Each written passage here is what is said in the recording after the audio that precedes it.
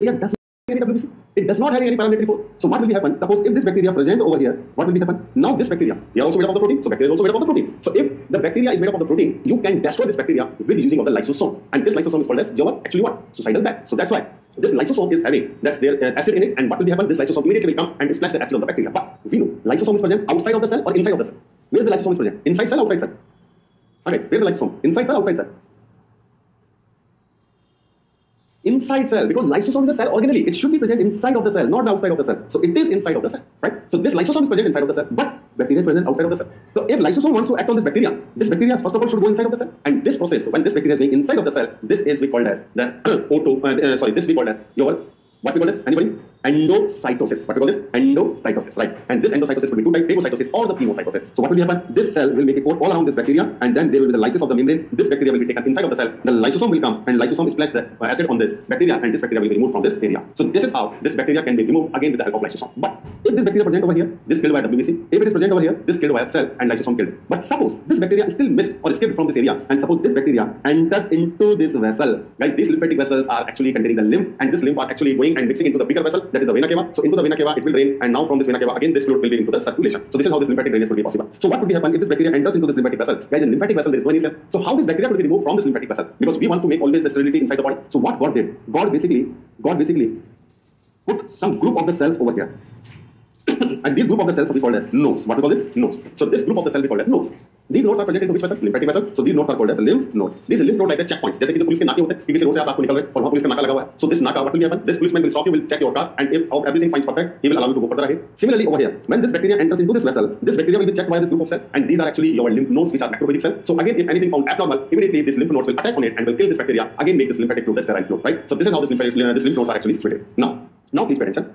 That what happens, guys? There is a condition called as tumor. What is the meaning of tumor? I told you what is the property of this cell. The cell is having a magic property. What is the magic property? That it can divide. From the one cell it can 2 to 4, 4 to 8. But suppose this division goes uncontrolled, and nobody is there to control this division. Now this division ideally should be stopped at the 5 stages, but it is not stopping at the 5 stages. It is continuously divided. Suppose you had a cut injury. Now the cut injury, both the skin they intact together. Now this growth should be stopped, but this growth is not stopping. What will happen? There will be the creation of a mass, and this mass we call as tumor. Now this tumor means why this tumor is happening? Because this cell is having the defective information which is coming from the nucleus. So whatever nucleus is replicating the information in form of DNA, this DNA is defective DNA, and these cells is having the defect. All the new cells are also defective cells, and they can also the cancer producing cell. So what is our aim? Our aim to kill these cells, so that our body can't produce more these cells, and all the time our body can produce only and only the healthy cells. Right now, if you want to kill this cell, how you can kill? Suppose this is the cancer cell. You want to kill this cell. Number one thing, you can do a surgery. You can make an incision, and you can do the excision of this area, so that all these cells will be excised from the body, and your body will again have good healthy cells. Now, another term, if you can't remove this area, another thing you can do that you can kill them by the rays that we call as radiotherapy, or you can kill them by the chemical, by the toxins which we call as chemotherapy. So that is how the different method to kill this bacteria, or kill this cancer cell, or to remove this cancer from the body is there. Now what happens, guys? That suppose this is making the new small cancerous cell.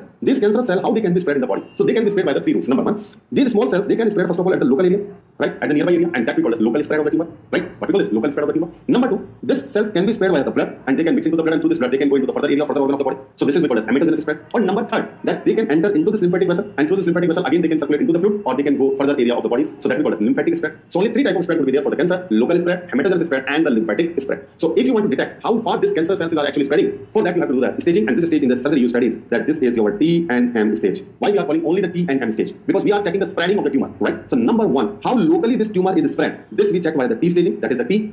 In which lymph node, up to which lymph node they are spread, so that will check by the nodes N, so that is our N stage. And at the blood, how far these cells are actually distributed, so that will check by the M, that is the metastasis. So that is how the 3 stages are there, T and M staging, right? So I hope now you can understand why in the cell, why in the cancer we always study the T and M staging, right? Now guys, what could be happens? These lymphatic vessels are very favorite food. These vessels are very favorite food of a virus called as filariasis. Whenever this filariasis will enter, this filariasis doesn't like your platelet, it doesn't like your blood vessel, doesn't like your cell, it likes your lymphatic pipeline or the lymphatic vessel. What will happen? Suppose if this lymphatic pipeline is damaged or get blocked, what will happen? This extra fluid which is producing over here, this extra fluid can't be get out from this area because there is a blockage. What will happen? This can lead to the accumulation of the fluid over here called as lymphedema. So that's why in the filariasis you always see there is a lymphedema, right? And this lymphedema can lead to a very bigger food called as elephantitis. Like guys, elephantitis.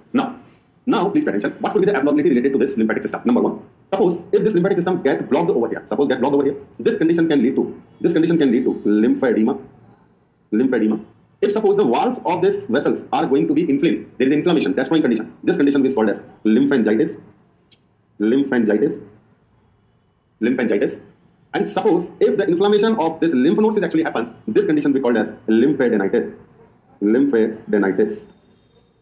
So I hope now you can understand what is the meaning of lymphedema, what is the meaning of lymphangitis, what is the meaning of lymphadenitis. So that is how the different conditions are there, right? Okay. So this is our lymphatic systems. I hope now you can easily understand what the lymphatic system, what's the role, what would be happen if these systems are going to be abnormal, right? So till now, that many things we have been discussed about the lymphatic systems, about the cell, how the cell looks like, what are the different components, everything we have been till now discussed. So now guys, let's have a break, right? And I hope till now you enjoyed a lot. Many things now you can understand. That's what are the different inside area of the body, how the cells are situated, what is the nearby structure of the cells, what is the blood components, what are the different cells, everything, right? So now let's have a break for 20 minutes. I hope 20 minutes is enough. Okay, 20 minutes or 15 minutes. Just let me know. 20 minutes or 15 minute break.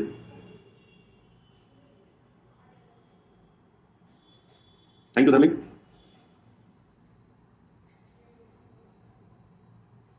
Okay. So let's have a 20-minute of break. So we'll start class at 6:20. Right now 6 o'clock. So at sharp we'll start at 6:20. So we'll see you after the break.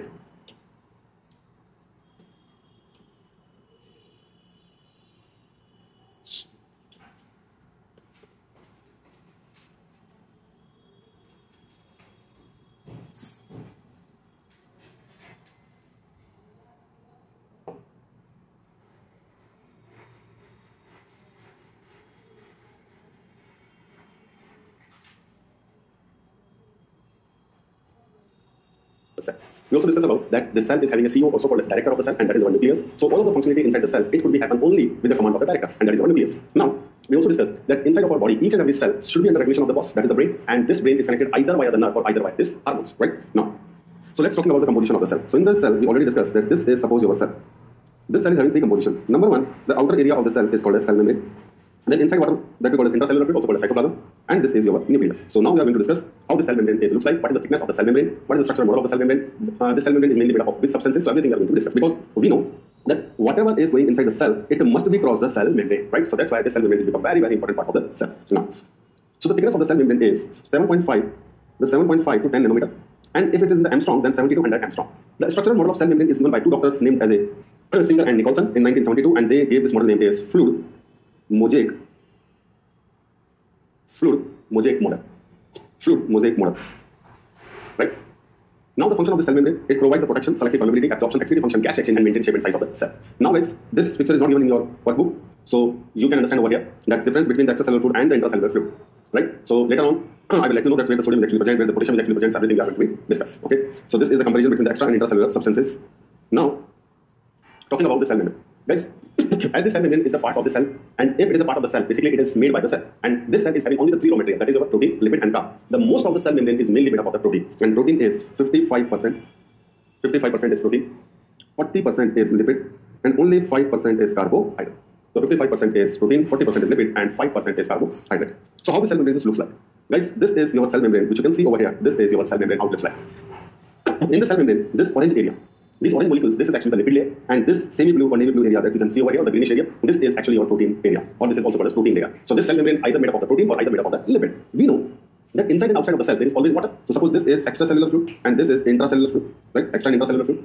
Now we know that if this is the lipid layer, how this lipid layer can live in a watery environment? Because we know the oil, it never mixes with the water. So how this oil can always live into the watery environment? And this happens due to the special property of this lipid molecule. So this one molecule which you can see over here, when we do the zoom, this molecule is look something like this. In this molecule, this is the head portion and this is the tail portion.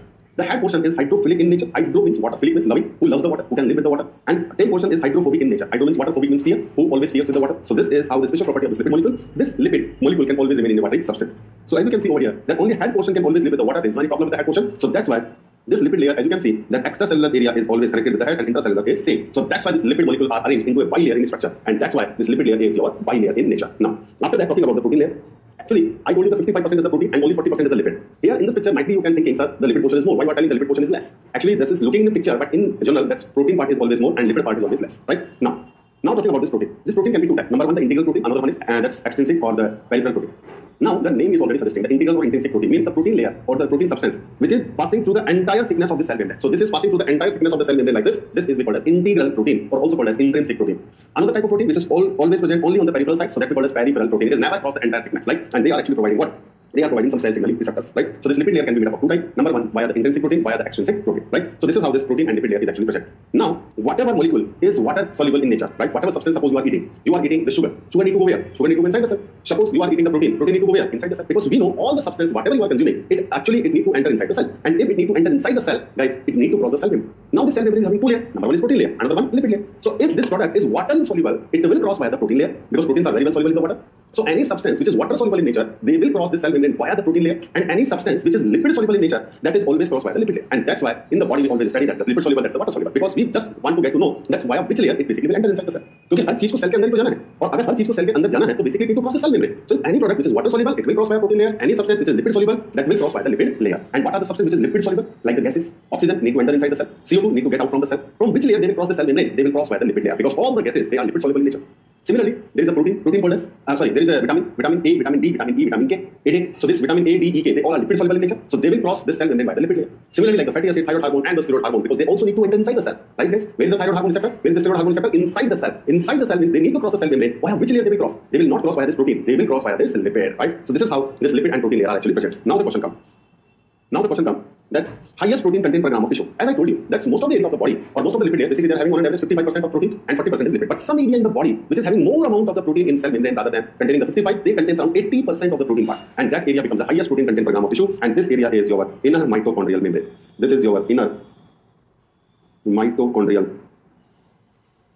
membrane. Because I told you guys that mitochondria is a membranous organelle, and if it is membranous organelle, the inner layer of this mitochondria is having maximum amount of the protein. Then similarly, some area of the body which containing the more amount of the lipid, not the 40%, suppose they are containing 70 to 80% of the lipid, it will become what? If lipid content is more, protein content is going to be very less. So that's called as lowest protein content per gram of tissue, and that is your myelin sheath. Myelin sheath, guys, we will study in the neurons. It is present on the neurons on the axon area, and it provides a faster connection by the neurons. So that is the myelin sheath. So the lipid layer, they are the semi-permeable, bilayer structure, fluid in nature, provide the solubility and allow only under fat-soluble substances like all the gases. Your Saturday evening product. Which is a Saturday evening product? Again, yes, there is a good smile on your face just while listening. Saturday evening product, right? Alcohol. Then the vitamin A, D, E, K, right? And the fatty acid and thyroid hormone and the steroid hormone, right? Now for this fatty acid, what are the major components which is actually utilized for making this lipid layer? So guys, this is actually made up by the phospholipid. And this phospholipid means from where this phospho means phosphate and lipid means fatty acid. So from where this phosphate is now okay, guys, ATP, adenosine triphosphate. This ATP when breaks into the ADP, one phosphate removes separate and it remains the ADP and it releases the energy. So this one phosphate which is released from this ATP, this utilized by the fatty acid and makes a component called as phospholipid. This phospholipid is having different subcomponent, and the subcomponent is number one is phosphatidyl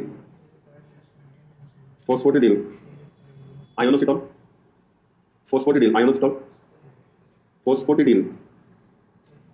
serine, then phosphatidyl choline, sphingomyelin, phosphatidyl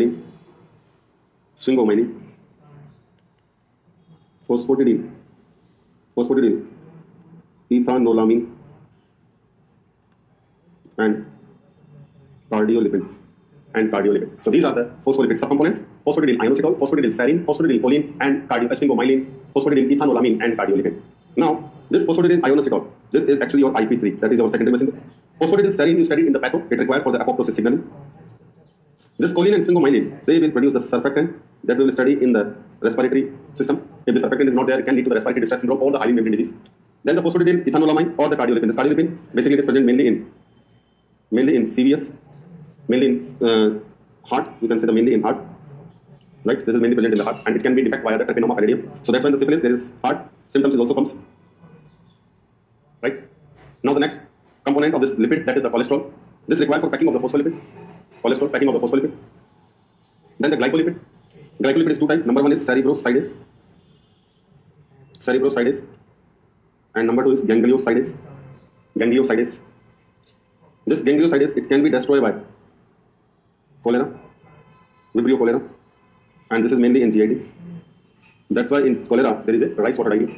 The component which is gangliosides, the component which is not utilized for making this lipid layer of this fatty acid, that is our triglyceride.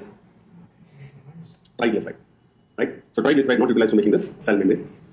Now as PUFA, this fatty acid. This fatty acid can be two types. Number one is PUFA and another one is SAFA. PUFA and SAFA. Which one is good? PUFA or SAFA? PUFA means polyunsaturated fatty acid and SAFA means saturated fatty acid. Which one is good for the body? PUFA or SAFA?